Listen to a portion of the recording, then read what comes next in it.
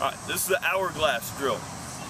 What we're going to do here, we're going to start 2 at this cone, which is the top of the drill, and our last 2 on that side.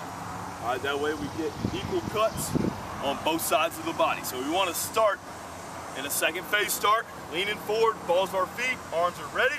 Going to sprint hard down to the center cone, plant left, plant right, cut across the bottom, plant right, left, right, finish through.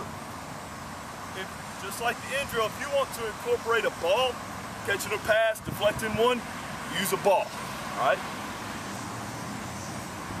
Full speed on this drill looks something like this.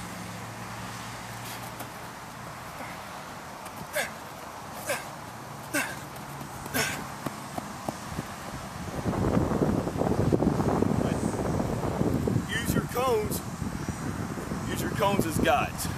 All right, cuts don't have to be exactly perfect around them, just right at them. All right.